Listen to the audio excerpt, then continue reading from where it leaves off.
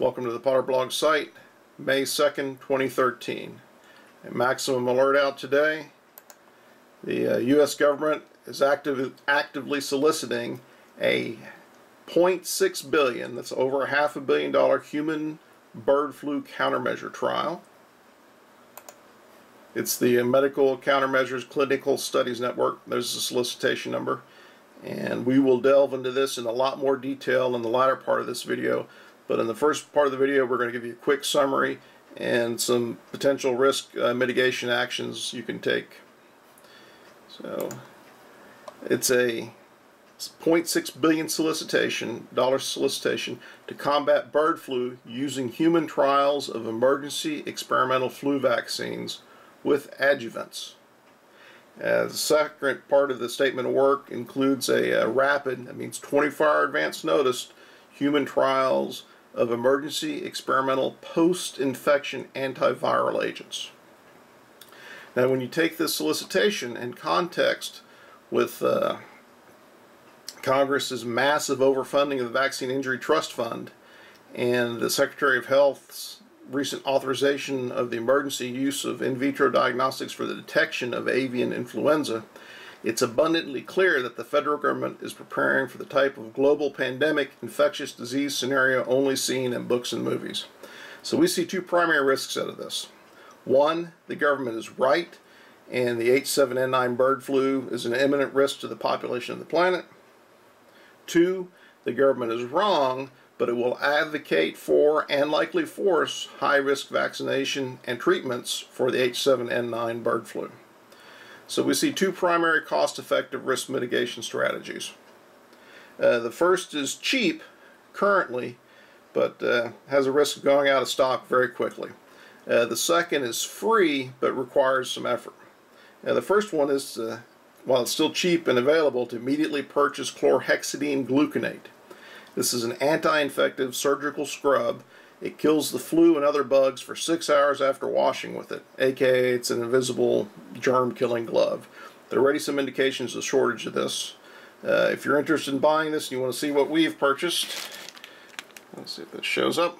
There's the human version and the pet version. Now we have links available to this on our website. If you just go to potterblog.com and you go to the top of the website, here's a link of the stuff we bought. Some of the stuff we bought off Amazon. We believe Amazon's the best place to buy it, but we'll get into more detail on that in a minute.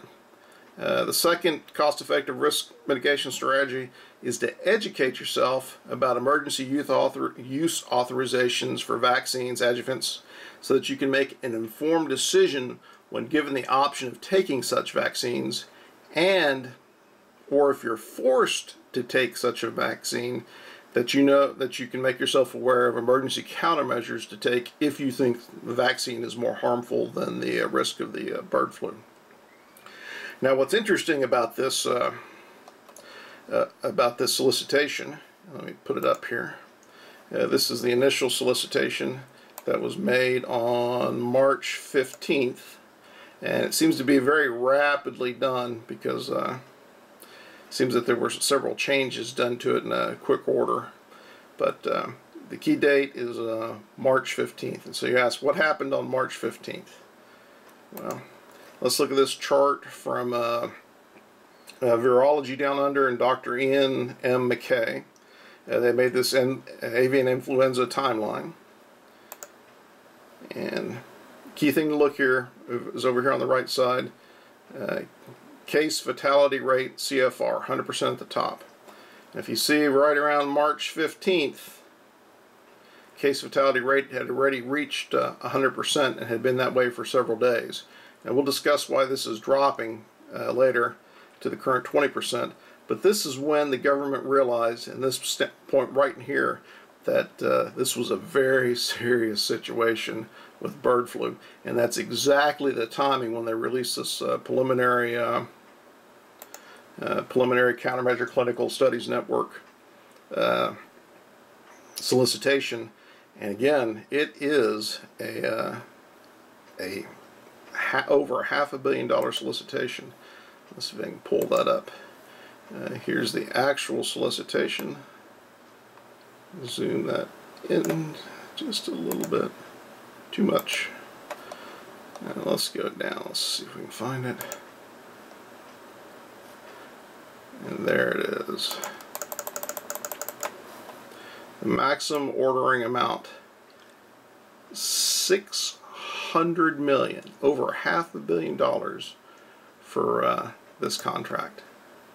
That's a lot of money. So let's go back to the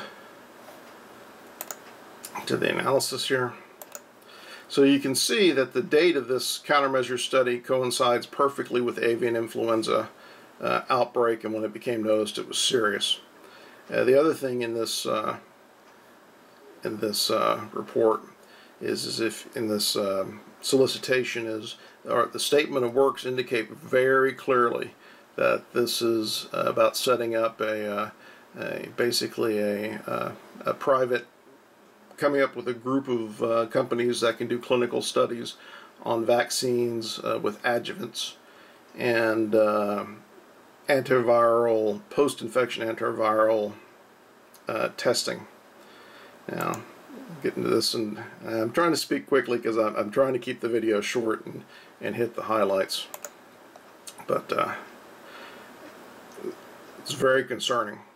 Now, if we look at, for those of you who don't know what an adjuvant is, it's something that's added to a vaccine to put your body into to put your immune system into hyper overdrive, so that it will react as strongly and as fast and as hard as possible to whatever they're trying to vaccinate you against.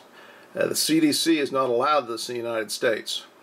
It says, here's an example. There was the last swine flu vaccines that went out apparently caused narcolepsy in children in Europe.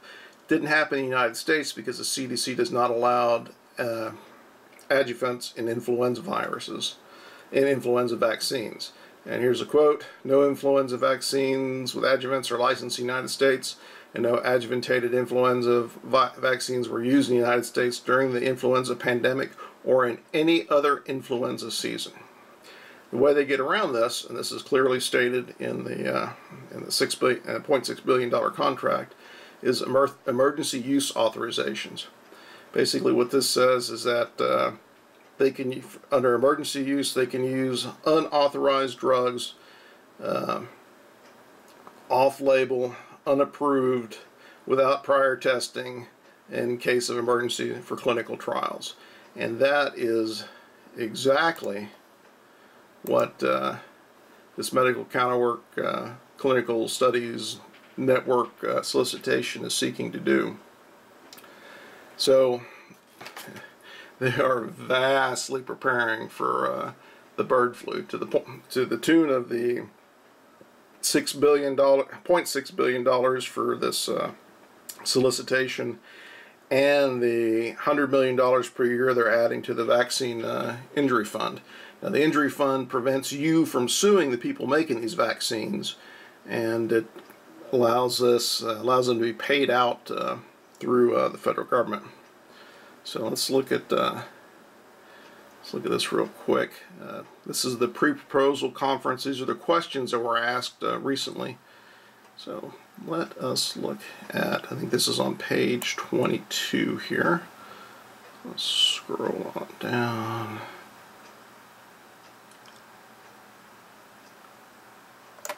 19, 20, 21, 22. And here's the key thing, here's the question. Will this contract execute emergency use authorization expanded access trials only in the continental United States? The answer from the federal government is answer. This contract anticipates the potential to execute emergency use authorized trials only in the United States, including expanded access trials. So there you have it. That's what these trials are about. That's why this questions are asked. And then we see a few pages further down. It's on page 25. Here's a question about the adjuvant described in the statement of work. whether or not what type it is. Is it AS03, which is believed to have caused the narcolepsy in the previous swine flu vaccine in Europe? And AS03 is basically a generic oil and water. The answer from the government is assume the adjuvant, I hate saying it wrong, adjuvant is generic oil and water emulsion. However, offerers are not anticipated to be responsible for activities requiring information on the composition of the adjuvant. Very troubling.